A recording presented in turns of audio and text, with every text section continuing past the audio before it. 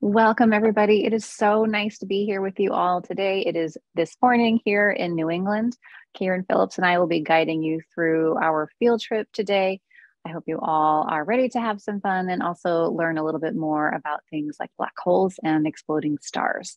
So today's virtual field trip features NASA's Chandra X Observatory. The Chandra X Observatory is a sister telescope to the Hubble Space Telescope that we'll be talking about in a bit more detail today. But I would like to start off by making things hopefully feel a bit more interactive and launching a poll. So Karen is going to go ahead and launch our first poll of the day, and hopefully you, as well as your students, can all join us in it. And the question is, if you could work at NASA, what would you like to be? And we've got a few options here. Feel free to put additional options that you're considering in the chat or in the Q&A. But we have astronomer, we have astronaut, we have computer engineer, and we have food scientist. These are just a few of the many, many different occupations of all of the different jobs that are required to really help make things successful at NASA, at headquarters, and also throughout all of the various centers and contractors. And it looks like most folks are actually interested in being an astronaut, as well as a food scientist, which I think is actually pretty cool. Great. All right, so Karen, if you want to, looks like we've got one for everybody now. So cool. All right, if you want to share the results out so folks can see what the votes came in as. It looks like a pretty distributed spread with only computer engineer falling behind just a little bit. So a little bit about my own path. I actually started out in biology, so I did not plan to work in astronomy when I was younger. I did want to be an astronaut, but kind of realized like, no, I do not really enjoy even going to the amusement park. So strapping myself into a rocket and blasting into outer space, perhaps not something that I want to do. But I really love the idea of science. I love the idea of thinking of like questions and trying to find answers. And for me, my path eventually led me away from biology and into computer science. And that was a really important change in my career potential, because learning how to code for me was like learning how to speak another language. And it quite literally helped me unlock various secrets of the universe, if you will. And so today I spend a lot of my time doing things like data visualization, virtual reality, augmented reality programming, and other kinds of work in imaging. Again, there are many, many different paths that you can take when you're working on a NASA mission. Just a reminder that please feel free to ask a question in the chat at any time. While I'm talking, Karen will be able to answer questions and vice versa. You can put them in the chat or you can put them in the Q&A, and we'll be happy to help as we can. So when was Chandra launched? Chandra was launched back in 1999. So we're not quite at 25 years that Chandra has been operating in outer space, but we're getting there, which is pretty exciting. I'm going to play just a short video to you from Colonel Eileen Collins. She was the first woman to command a NASA space shuttle mission, and she was the woman that commanded the mission for Chandra, which was STS-93. And here's what she has to say about getting Chandra up into space to do its work. I'm Eileen Collins, commander of Space Shuttle Mission STS-93. I was also the first woman to command an American space mission. On July 23, 1999, my crew deployed the Chandra X-ray Observatory. We had trained specifically for this flight for over 16 months. My crew felt personally responsible for the successful launch and deployment of Chandra. We trained heavily in simulators. We did standalone simulators with our training team, and we also did joint integrated simulations. Leading up to the launch, my crew was very confident that we were totally trained and ready to go. We weren't nervous. We were just primarily focused on doing the best job that we could. That summer, we had 2 launch delays. The first one on July 20th was due to a problem on the space shuttle. And then the second launch delay was 2 days later, and that was due to thunderstorms in the launch area. But we were happy to finally get the launch off on the 3rd attempt, the 3rd time that the crew had strapped in to the shuttle. People often ask me, what does it feel like to be in a space shuttle launch? It sounds like you're in a room that's on fire, as you've got the boosters and the engines burning around you, in what we call a controlled explosion. There's so much shaking in first stage when you're on the solid rocket boosters that if you try to write, you would not be able to read afterwards what you wrote. We had a successful launch, and we were able to proceed with procedures to get Chandra on its way on flight day 1. So looking back, it was a perfect deployment. Our crew watched the Chandra float away. We took our final photos and our final videos. As we watched Chandra float away, it seemed like it was almost like a sailboat on a calm sea. We knew that no one would ever see the Chandra again, but that we would still feel its presence as it continued to send its data and its information to Earth for many years to come. Wonderful. We still actually talk to the astronauts that were involved with launching Chandra into outer space. Just a fantastic bunch. So Chandra goes about a third of the way to the moon. It really operates in that highly elliptical orbit so that it has a fantastic view of our universe and the X-ray universe particularly. Chandra's about the size of a school bus, and it looks like it's sort of wrapped up in foil. That's to keep the telescope nice and cool so that it can do its work. And what does Chandra get to look at? It gets to look at things like exploding stars, things like areas around black holes, things like colliding galaxies, and then also many other kinds of objects like baby stars and mature stars, things like planetary nebula, and a host of other types of objects. So the entire universe, it consists of many different kinds of light. We have gamma ray light, we have X-ray light, we have optical light, we have infrared light, and we have radio light. We have all of these different kinds of light that make up the electromagnetic spectrum. And what this is like, it's like having different kinds of tools in your tool belt, right? So an astronomer can use any of these different kinds of light to answer questions and to help figure out different kinds of problems. So Chandra looks at mostly X-ray light, whereas the Hubble Space Telescope looks at mostly optical light, and things like the Spitzer Space Telescope or the James Webb Space Telescope looks at infrared light. So we can take an example object called M51, and this is a beautiful spiral galaxy. What it looks like in X-ray light, you can see all of those purple colors. Those are just showcasing the really hot bits of information that we're getting on this galaxy. So really at the center of the object is that bright core where there's a supermassive black hole, for example, and there's some nice lanes of really hot gas and dust. And then we're seeing all of the sort of temper tantrums from those young stars that emanate out at really hot temperatures. When we're looking at the same field of view in ultraviolet light, now we're seeing mostly, I don't know, thousands and thousands of these younger stars that are giving off a lot of UV radiation.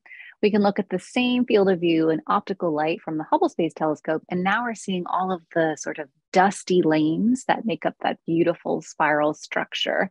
And then finally, when we look at it in infrared light, now we're seeing just sort of the bones of the galaxy. We're seeing past some of that dust into the cooler areas of gas and other material. So we use all of these different kinds of light to get a better picture of what this galaxy looks like. And when we combine them into one image, now we're able to tell a really lovely story about this beautiful spiral galaxy. You can clearly see where those red lanes of that cooler gas and material are coming in from the infrared. You can see where that sort of greenish color from all the areas around those spiral lanes is coming in from the optical light. You can see those really bright purple sources, all of those energetic things like exploding stars, like black holes of different sizes, like stars that are hanging out together in pairs. And that's giving us all of those big bursts of high energy. So being able to see all of those different kinds of light in one image is really helpful to astronomers to be able to figure things out.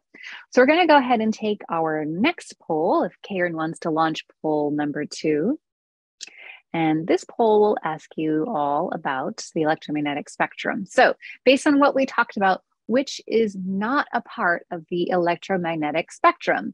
Did I talk about gamma rays? Did I talk about burst arrays, X-rays, invisible light? You tell me which one of those is not part of the electromagnetic spectrum.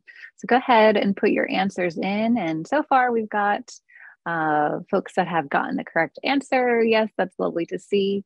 Indeed, burst arrays are not part of the electromagnetic spectrum. We just made up that term. It's not a thing. So it looks good. All right, we can go ahead and share the results out and move on. All right, so I'm going to take you on a short tour of some of my favorite sights to see in the universe. Most of these images that we're going to look at are different kinds of light. There's going to be X-ray light from Chandra, of course, my favorite X-ray observatory, but we'll also see optical light from the Hubble Space Telescope, like the one here in front of us now, as well as infrared light from the James Webb Space Telescope and others. So what do we get to look at? We get to look at things like stellar nurseries. Stellar nurseries are kind of what they sound like. There are just these beautiful areas where stars are being born, these little factories of creation, essentially. And so this image is called the pillars of creation because all of those stars are indeed being formed in these tall pillars of gas and dust.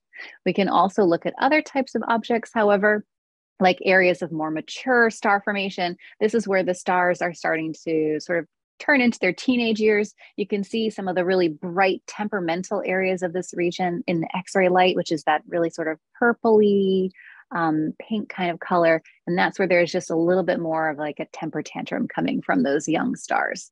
And this is also showing us beautiful infrared light from the James Webb Space Telescope. We can look at stars that are hanging out together. This is our Aquarii. It's a system of two stars that are sort of dancing together, which causes these little bursts of energy from them. And that makes this really interesting sort of bird-like structure that you're seeing, again, in X-ray light from Chandra and optical light from Hubble.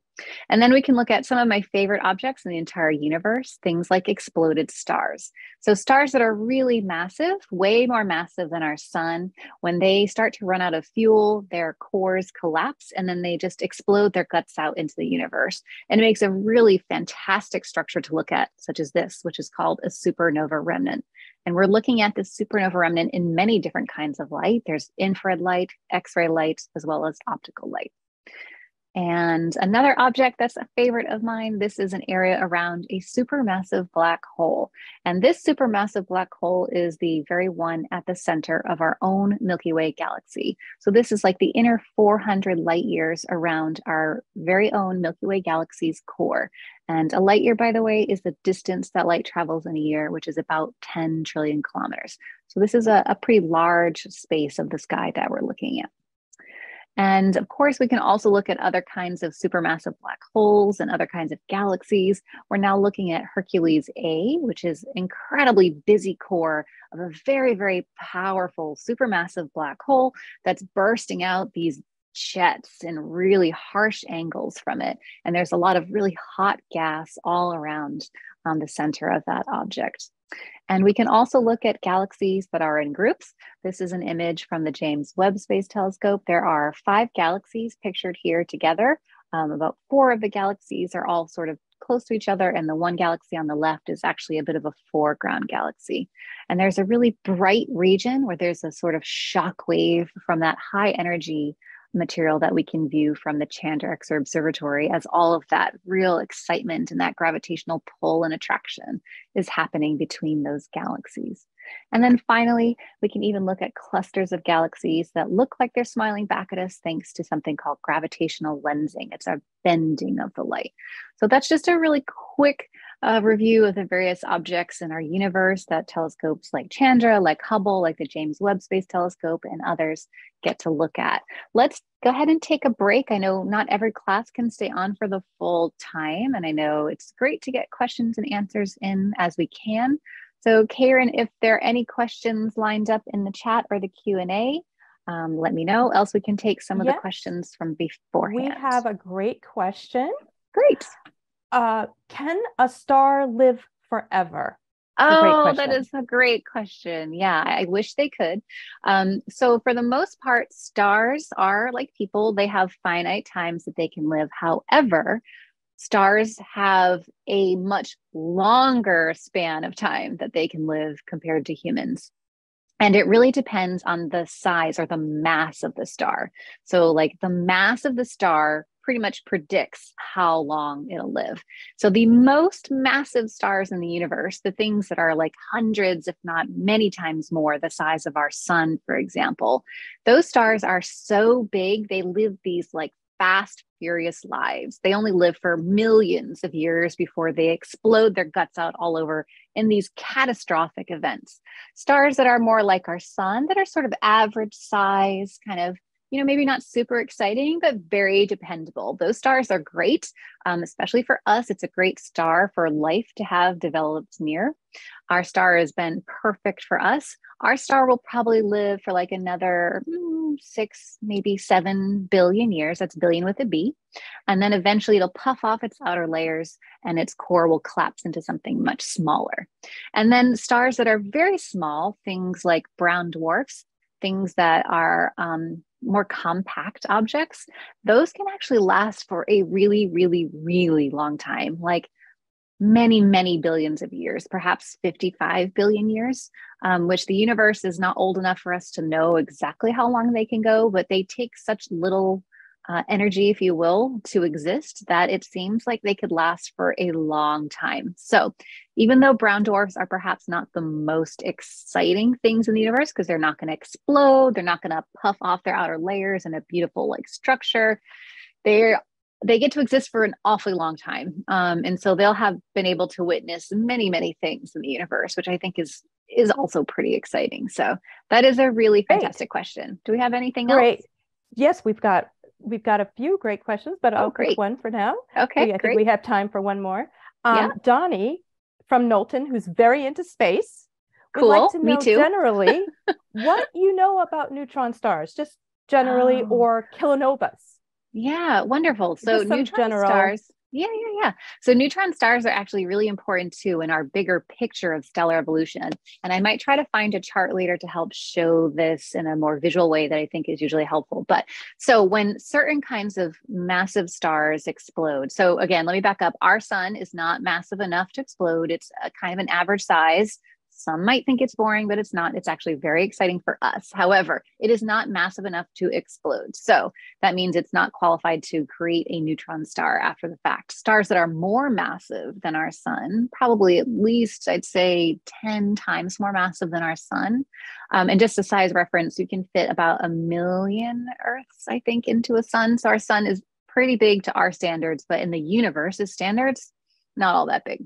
But more massive stars, as they're running out of fuel, their core collapses. There's like a lot of like heavy elements that have built up in that core before they explode. Once they collapse and they explode their guts out all over the universe, at that moment of the explosion, what can happen is a couple different things, depending on the sort of calamity of all the energy and how big the star was. If it's really, really massive, it can turn into a black hole. If it's a little less energetic or a little less massive, it can leave behind what's called a neutron star. A neutron star is really this highly energetic, but super, super dense leftover core of the star that's exploded. And we're going to be seeing an image in just a minute from the Chandra Observatory that will talk about neutron stars in some more detail. So I will leave some of the detail for that. But for now, I'll just say that it's essentially that leftover core. And just like a teaspoon of that material in a neutron star weighs as much as more like, I don't even know, like millions of elephants, like a teaspoon of it. So we're talking something really, really, really dense that's shoved down into the size of something relatively small, like something the size of, say, Manhattan. All right, I think those questions took me a little longer to answer. Do I have time for one more, Karen, or should we move on? I think you can answer one more. All right, there's a short one. Short and nice and sweet. I'm bad at short answers, but I will try. Darren Dobrowski asked, why do some black holes spew out material? That's a great question. All right. I can't give you a very short answer to that, but I will try. Or I'll just say, all right, so what happens is, I think there's this idea that black holes are cosmic vacuum cleaners and they kind of just go around sucking things up, right? Which is really not the case. They're kind of in their orbits for the most part. There are some rogue ones. They're in their locations. They're kind of doing their thing. And what happens is when material gets too close, that gravitational pull of a black hole is so incredibly strong that there's kind of no escaping it once you get to a certain distance of the black hole. So things around the black hole are kind of pulling in and circling closer and closer. And what can happen as the material gets really close to that black hole, it can cause like what's called an accretion disk of material around it to form. Now, what happens too is you can kind of think of it, I'm not sure this is the best analogy, but you can kind of think of like if you were trying to get on a merry-go-round that's already moving. And some of that material, like if you jumped onto that merry-go-round, right, you're going to be going at a different speed and you're kind of like, you wouldn't necessarily land on the merry-go-round. You could kind of be ricocheted off. That's the sort of thing that's happening with these jets of material. It's not something that has fallen inside the black hole yet. Something that falls inside the black hole essentially can't escape. But for the material that's close to that black hole, it can be spewed out in these really relativistic jets. So that's the best I can answer that question in a short time. I'll move on and try to get back to that at the end. So let's dive back into the presentation. I see there's still quite a bit of activity in the chat and the Q&A, so hopefully Karen can help you out with that while I'm talking, but please do continue to drop in your questions as I'm going. So, all right, so Chandra has been up in outer space doing its thing, a third of the way to the moon for not quite 25 years. That means it's traveled over 3 billion kilometers. It's taken over 3,000 trips around our Earth. It's collected over 25 trillion bytes of data.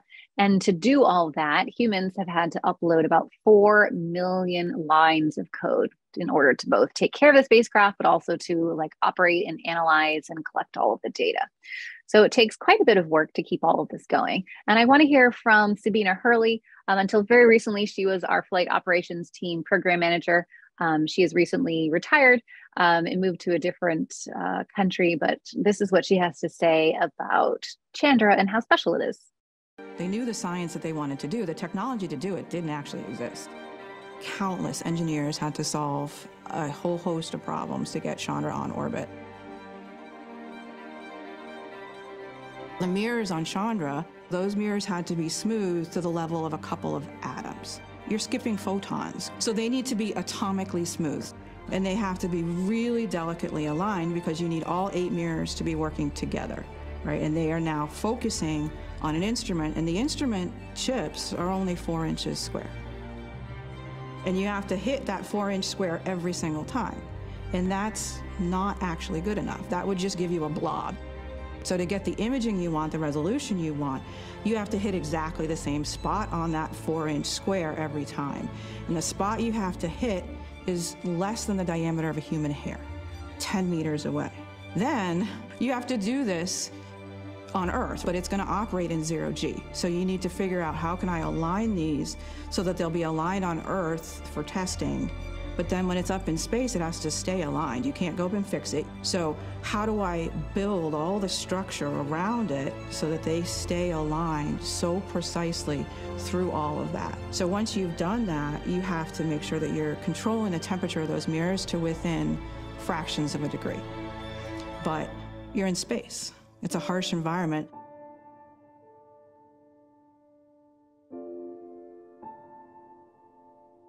The engineering and the level of testing and trying and retrying and testing to get just the mirrors right is absolutely mind-blowing. So Chandra is definitely a special piece of equipment. If you'd like to learn more about the various parts of the spacecraft and how it works, how the solar panels work, how the solar shade works, all of the bits and pieces, we have a lovely VR tour that you can do on your phone or on your desktop at chandra.si.edu/VR. And I think Karen will also pop that URL in the chat. In the meantime, I'd like to take you all on a brief tour of our Operations Control Center. This is where sort of all of the business of Chandra occurs. So we've just walked into the control center. There's a little lobby at the beginning, and then there's a little sort of exhibit on the left that talks about the history of the telescope and how it was built. It took about 23 years to build Chandra because the technology had to be developed. Chandra was so cutting edge at the time. It was absolutely, everything was just so brand new. There was a lot to figure out on building Chandra, and it took quite a bit of time to figure that out. But the engineers and the technologists, the scientists were all incredibly successful at doing those difficult things that Sabina talked about in that video just a minute ago. So as soon as you walk into the main room of the control center, this is the main control room. There are a couple banks of computers. On the left is where the command controller sits. This is where the person that's making sure all of the commands that go up to the spacecraft are all correct, verified, ready to go. And on the other side is where the lead spacecraft engineer sits. The engineer is essentially making sure that anything non-routine is being taken care of and kind of leads anything around that. Now in the middle area over here, the second row of computers, that is where all of the spacecraft subsystem engineers, they're kind of making sure the Chandra spacecraft itself is operating, beautifully and healthy. And then up in the front row is where the scientists are sitting for the instrument team. So the instruments that actually capture all of that X-ray goodness out in there in the universe. Those instrument scientists sit in that front row. And then up in the very front is this bank of monitors. Now, this bank of monitors is actually pretty important. It's giving you a lot of information. Because Chandra goes a third of the way to the moon, we can't reach Chandra, not with a space shuttle or any kind of, similar physical mission. We don't have astronauts that can go up and fix Chandra, for example. So any time that we have to take Chandra to the doctor just to see if it's like, give it a sort of checkup, if you will, we have to do that through code. And we do that by understanding how Chandra is operating. We get information downloaded to us from Chandra through NASA's Deep Space Network every 8 hours. And that gives us updated information as to like the health and safety, if you will, as well as gives us all of the scientific information that Chandra has captured during those observations. You can see on the screen at the very top, there are a number of boxes that are all green. The green boxes are essentially a thumbs up. That means those systems are operating well. Then right below that is a system of what looks like radar dishes. That is NASA's Deep Space Network. That's the system of radar dishes that essentially talk to the various spacecraft that NASA has. And Chandra just takes its turn to talk to one of the Deep Space Network dishes at any time. And then on the left, you'll see where Chandra is in its location and its elliptical orbit, for example, and that is constantly being updated as well. And then there's more information that tells them about like the temperature of the spacecraft, the telemetry, and all of that other information. So all of these charts, all of these boxes, all of this information is just telling us that Chandra is operating well and is in a safe kind of place. And this room is really important just to make sure everything is functioning. During the pandemic, we had to make sure we took extra precautions, but there is somebody in this room at all times. If we have a blizzard or a hurricane up here in New England, somebody has to be here at all times. So there is actually a sleeping berth not too far away from the control room so that scientists, engineers, technologists can be on site no matter the weather that's happening outside. And you can see we have a local artist as well. One of the engineers drew this picture of a bunch of people holding up Chandra saying, "Keep it up, Chandra Ops." Definitely better drawing than I could do, though I'd be happy to know if we have any artists here with us today. So I'm gonna stop share of the control room tour. We can put the URL for this tour in the chat. You can take this tour yourself at any time so that you can learn more about the various rooms of the control center. It's a pretty fun virtual tour, so please feel free to go ahead and get back in there if you need to at some time. Okay, so I talked a little bit about how Chandra communicates with NASA's Deep Space Network. This movie just plays a little illustration of that. There is this object in the universe that Chandra wants to observe. That light has been traveling from that object to us over an extended period of time. Most objects that we're looking at in the universe are pretty far away from us. So Chandra looks at that object, it captures all of those photons, all of those packets of energy, and it's focused down through the mirrors. They skip down through the mirrors and then are focused at the base of the telescope where the scientific instruments reside. And then it's packaged up into what I like to think of as a digital suitcase of binary code, a system of ones and zeros that captures and encapsulates all of that information. That binary code, that digital suitcase, is then transmitted down to Earth through NASA's Deep Space Network before it makes its way to one of our computers here in New England. So binary code is really just, again, a super simple system of ones and zeros. We're going to go ahead and take a poll. I think this is poll number 3, if I recall. If you want to go ahead and launch that, Karen. And the question is, what is binary code used for? Is it used for talking to computers? Is it used for talking to dogs? Is it used for sending messages in a bottle? Or is it used for talking to a toaster? Multiple choices are allowed. So if you have more than one answer, please feel free to select multiple items. And the reason we made it multiple, you'll see in just a second when we talk about the answers. So it looks like everybody agrees that it's for talking to computers. Yes, indeed. So we are not yet capable of talking to dogs, though if we've all seen the movie Up, it's something that I think would indeed be fun. Certainly it's not used for sending in messages in a bottle. However, it can absolutely be used for talking to a toaster. So most of the smart devices that we have in our household these days, whether it's a smartphone, whether it's our laptop, whether it's a smart refrigerator, or even indeed a smart toaster, we use binary code to be able to talk to any smart electronic device. So talking to computers is definitely correct. So A+ for everybody here. But also you could have selected talking to a toaster. So let's go ahead and share that out. Thank you, Karen. All right, so binary code, what is it? It's just a system of talking to machines. Telescopes in space like Chandra, like Hubble, like the Webb telescope, as well as so many other devices, they all use binary code. It's just a system of storing and transmitting information. And the ones and the zeros are actually important because they're like computers that need electrical systems. It's either an on state or an off state. So that electrical pulse, if you will, is really important. So binary code sort of provides that lovely connection. So once we get our binary code and we unpack that digital suitcase of information that we've been able to capture from the universe, then we start doing stuff with it. We use software and we use coding to be able to translate it into a table of information. This is one of like the first steps of unpacking that suitcase. We've got the time, the location, and the energy of each little photon, each little packet of energy that struck the detector, that scientific instrument on Chandra during the observation, or any other telescope that's similar, like Hubble, like the Webb Space Telescope. Then we're going to use more software and more coding to be able to translate that data, that information, into something like an image. There's definitely lots of other steps. Sometimes that information goes into spectral, which is like some sort of, it's like a fingerprint, the DNA, if you will, of light. Sometimes we're going to a light curve or other kind of plot.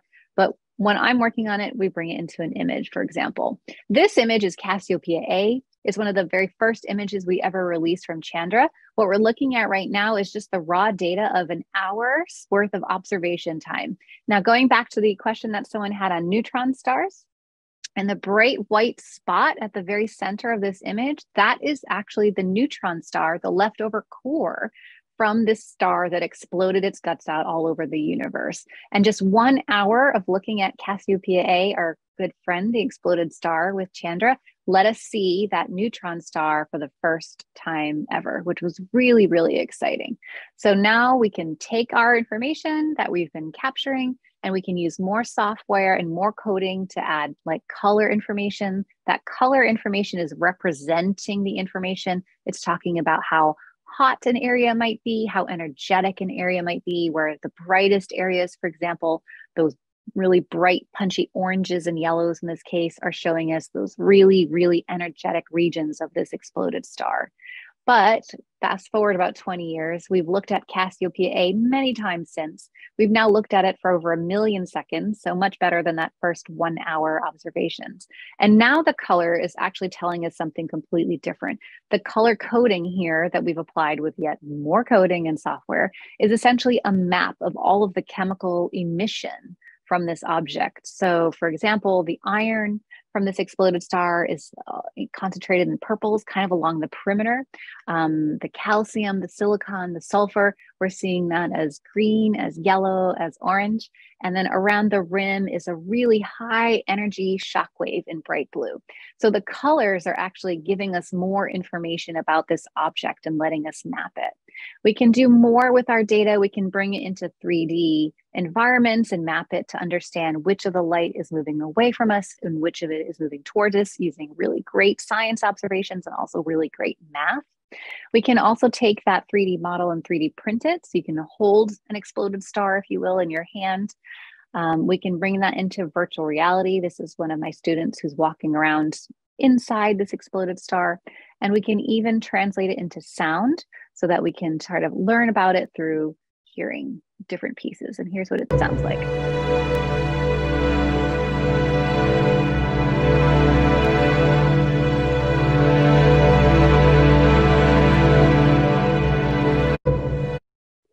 So all of those different versions of that data that I've shown you, all on that beautiful exploded star, Cassiopeia A, they all came from that binary code that I showed you at first, right? All of those ones and zeros. That binary code that I showed you was actually the data, a tiny part of it, from our Cassiopeia A observations. And all of these different methods that we've taken through it, all the different coding and software we've used to be able to represent that data, just helps us extrapolate all of that sciencey goodness.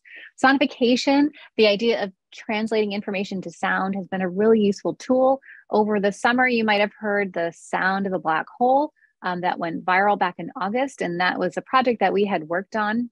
It's not a direct translation. It's not a direct recording, I should say, of sound. We don't have speakers out there in the universe recording it. What we're doing is we're capturing the light, and then we're using really good math to be able to figure out what the sound waves are around something like a black hole. And then we're translating that sound, that information into sound so that we can hear what those sound waves might represent as. So here is sonification of a supermassive black hole.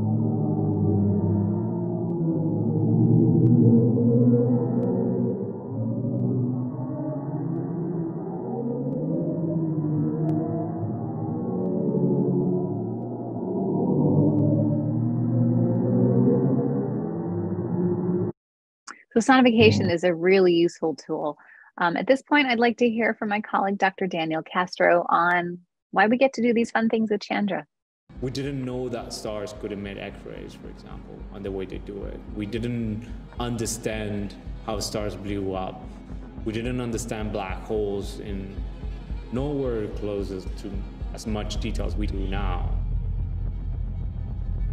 We don't understand the clusters of galaxies that make up the web of space-time in the detail that we understand it now. Chandra represents a huge step forward in astronomy in general. Cool. All right.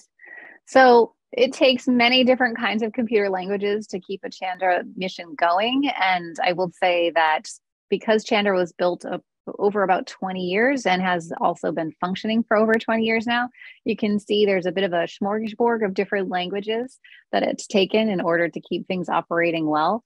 So some of the older languages like Fortran and C, for example, MATLAB, and then some more modern languages like C# and Python, for example, G-code and Unity scripting. We use a host of different kinds of scripting languages. All of this is both to ensure that the telescope is operating well and to keep things functioning, and then also to work on the data, and that includes distributing data to other scientists, to people around the world. It takes a lot of different computer languages to make that happen.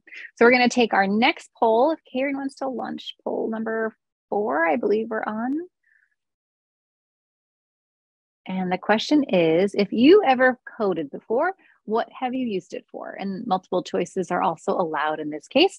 So I actually learned how to code way back in the day, back in 1994, by learning HTML. I built a web page. That was my very first exposure to learning how to code. And now I have a job that uses coding all the time. So that one sort of entree activity was really important for me, kind of getting the skills and the confidence in order to figure out what to do with coding and how it might be useful in a job. And it looks like folks have also built web pages, cool, made music, awesome, created games, cool. We've done a lot of app development recently with coding. There's a lot of incredibly useful things that you can do with different coding languages and scripting languages. So wonderful. Careers are there working for different NASA missions and different kinds of things in astronomy?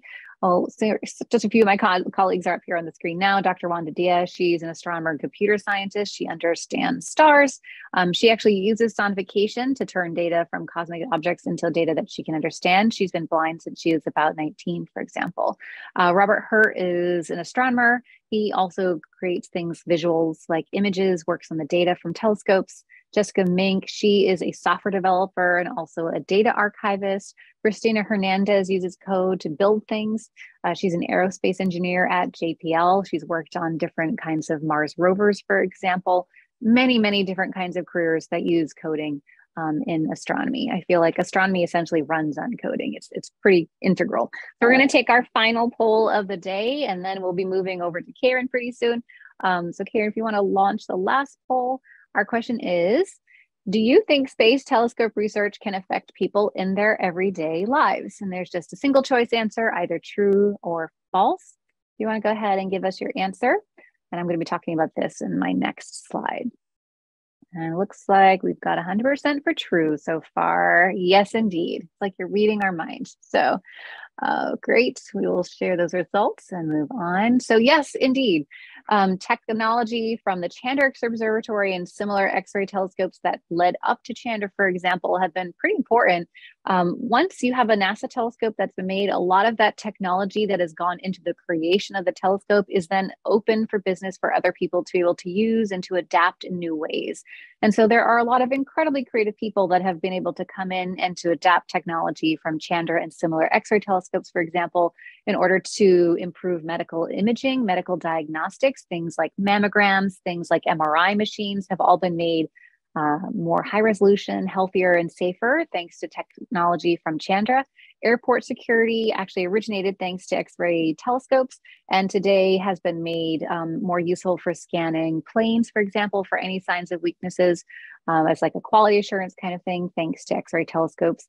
X-ray technology is also used to be able to support marine life. They do quite a bit of marine life monitoring thanks to X-ray technology. And then in other kinds of manufacturing, quality assurance and similar technologies from X-ray telescopes have also been adapted. So pretty much any day, if you're buying something at a store or medicine at a pharmacy or taking a trip or going to the doctor, there's been some tiny part of that experience that's been touched by telescopes like Chandra and some of its sister and brother telescopes. So with that, we are going to switch over to Karen, and she is going to take you on a tour of some things that you can try. So Karen, go ahead and share your screen.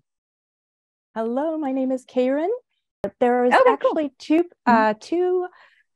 two inquiries as to what would happen if you got sucked into like a black hole or found yourself in a black hole. What would happen? Yeah, I would not want to be that. I would definitely not want to be in that situation. So what happens is, as you approach a black hole, that gravitational tug is incredibly strong, and your body or spacecraft, whatever, would essentially be spaghettified, is what they call it, because you would be slowly pulled apart towards that black hole until you are skinny at the level of molecular spaghetti. Like we're talking really, really, really thin spaghetti, way thinner than a capellini or an angel hair pasta.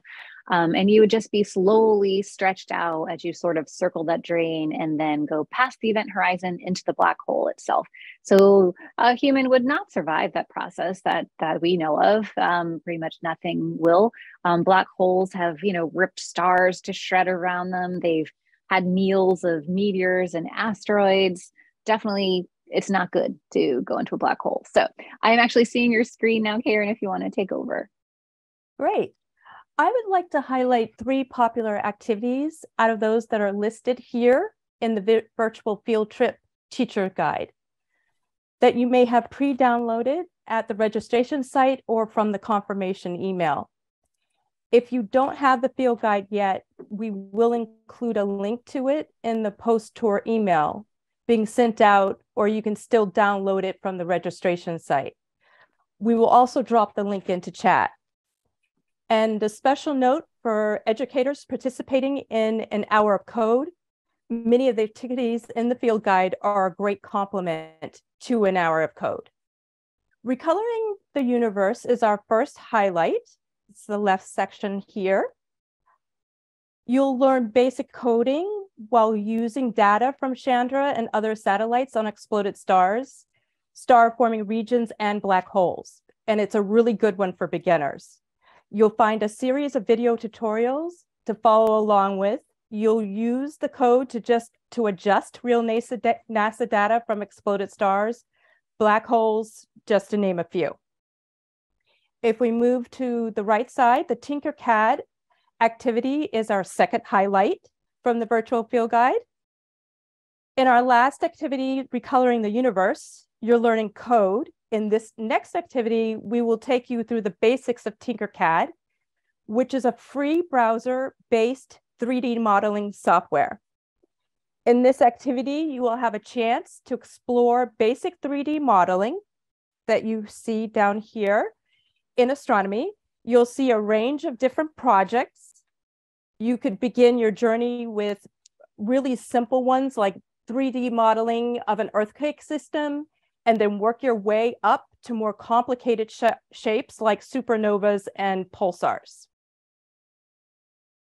Reach Across the Stars is our third highlight.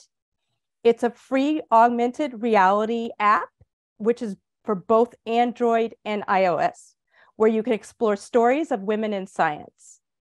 There are short stories and some longer extended journeys where you can ask questions.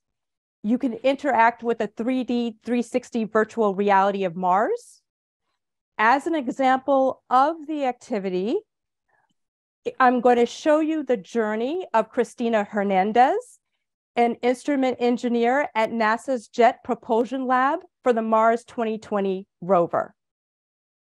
Being an engineer to me was a game changer. It gives me a platform to speak about things that I'm passionate about, such as science, but it also taught me how to be self-sufficient, how to think about complex problems and find simple solutions, and how to use my ability as a collaborator, as a leader, as a team player to help us answer some of scientists' most difficult questions. With that, we wrap up our field guide highlights.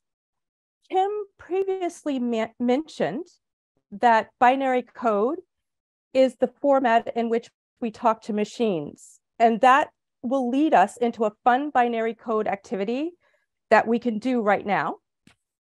This is a chart that shows how English language alphabet characters corresponding to ones and zeros. In this activity, you'll write your capitalized initials in binary code. There is a binary code chart for lowercase letters as well, but today we'll use the capital chart. My initials are KP, and so my binary code initials would be 01001011 for K, and then for P, 01010000. And you can go ahead and share your binary code initials with your teacher or pop it in our chat. And in the meantime, Kim is still taking questions. Wonderful. Thanks, Karen. So yeah, please do share your binary code initials in the chat. And I'm going to go back through the archive of questions and see what we have left to answer. It looks like Grace from Knowlton wants to know how many universes there are. Well, I am no cosmologist, but I can say we know for sure we are in one. But whether there are multiple universes, it seems like it's a possibility, but honestly, it's way, way above what I actually know anything about. So that'd be a great question to ask a cosmologist or to find a good book on. And let's see, it looks like Helena from Knowlton wants to know how dangerous an exploding star can be. Lots of curious kids here, she says. So yeah, an exploding star could be dangerous if we were near one. Fortunately, the nearest star that looks like it might explode sometime soon, and when I say soon, that's in astronomical time frames.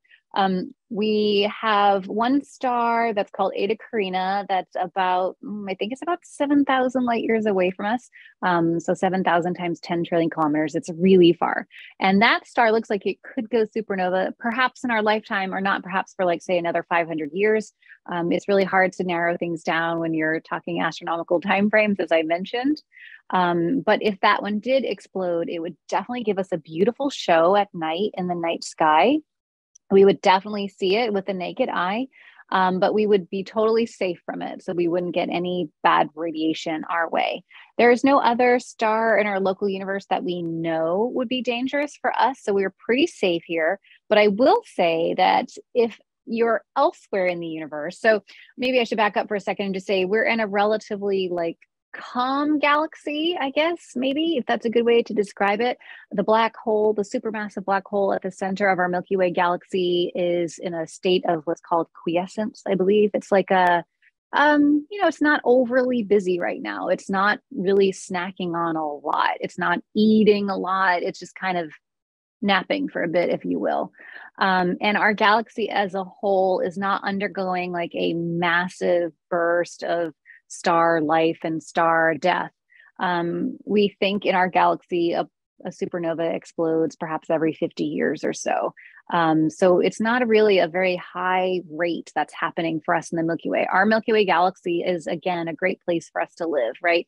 We're in our corner of the universe here, on the corner of our galaxy, in our little quiet solar system neighborhood. And for the most part, that means that things are actually pretty calm. However, in other places of the universe, in younger galaxies, for example, or in galaxies that are undergoing bursts of star formation or merging with other galaxies, that a lot more excitement could be happening.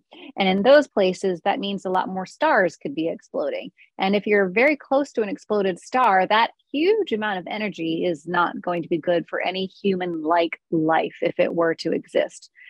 So that is a long way of saying that exploding stars can be dangerous if you're close to them, but we are safe here where we are in our tiny little corner of the universe. There's another question. Connor wants to know how much ultraviolet radiation there is in space. That's a great question too. So there is less of the highest energy material. As you get higher on that electromagnetic spectrum that I showed you, there's a little less of that information out there. So for example, when Chandra's looking at objects, the X-ray photons, those packets of energy that are traveling towards us, there's just less of them to capture than there are the bits of packets of energy in the optical light or the infrared kinds of light. And similarly for ultraviolet light, there's not quite as much as there is in the optical and infrared regime, but more than X-ray as far as I know. So you can think of things like stars, for example. Our sun definitely gives off quite a decent amount of ultraviolet radiation. That's why here on Earth, many of us have to protect our skin with like sunscreen, for example, to block any of that UV radiation causing damage to the cells in our skin. Elsewhere in the universe, there's lots of stars just like the sun. There's billions and billions of them. So ultraviolet light from those kinds of stars alone is definitely something worth capturing. But there's many different other kinds of objects too that also give off ultraviolet light. It's just that there's not quite as much UV light as there is optically and, from what I believe, infrared light. Let's see, I think I already answered that one about black holes.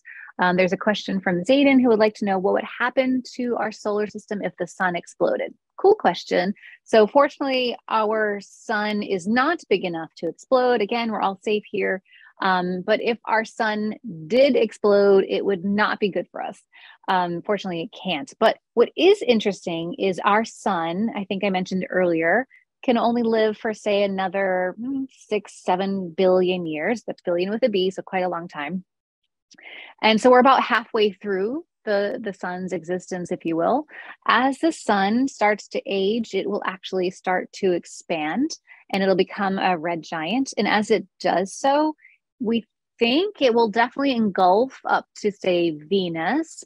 Maybe it'll get really close or sort of close enough to engulf the Earth, perhaps in that red giant phase. It's kind of like as the sun's getting a little bit like cranky as it's getting older. But even if it only enlarges to about the location of where Venus is, life would not be good on Earth any longer.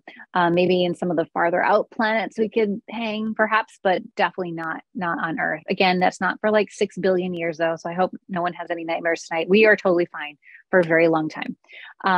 But after that phase, it'll then start to shrink down and it's puffing off its outer layers, as I mentioned. And so it'll eventually form a really, really beautiful planetary nebula, which I think is kind of exciting that even in a star's death, it tends to be really just a gorgeous thing to witness and a really interesting thing to learn about, because you can learn a lot about a star's life through its death. All right, so let's see if there are any questions that I haven't got to as we're wrapping up. We've only got another minute or so. Are there going to be any astronomical events that might happen soon that will be visible from Earth? Well, there will be a pair of really fantastic solar eclipses coming up in 2023 and 2024. Both will definitely be visible from the US if you're located in the US. And I would highly recommend a solar eclipse. A total solar eclipse is a very, very cool thing to witness, because as that sun's light is blocked, you feel the change. The insects and the animals around you seem to get confused, like some of those dusk things like crickets and things like that will start making noise as if dusk is actually happening. It's a really interesting phenomena to witness. So those are the ones that are coming to mind. There are always really interesting things like that, I think, at least things like blood moons and super moons, that kind of stuff. Our moon is a very cool object to be able to check out. So some of that should also be fun. But as far as like, if you're thinking more about like exploded stars or, you know, massive jets or anything like that coming towards Earth, we're pretty safe where we are. So I hope that helps. And I think I've gotten to all of the questions, if I believe. So if there is nothing else in the chat, we can wrap up for the day. Cool. All right. So thank you so much for joining us. I hope you really did enjoy getting to learn a little bit more about the Chandra Observatory and how it's operated, all the different kinds of coding languages and different kinds of software that we use to keep things going and to learn about the incredible universe that we all live in. It's been really lovely getting to be here with you all. Thank you very much for the fantastic questions. I always enjoy good questions, even when I have no answers. I appreciate seeing what you all are thinking of. So thanks so much for joining us. And Karen, thanks for helping out with everything today. Lovely job. Bye all. Okay, thank you.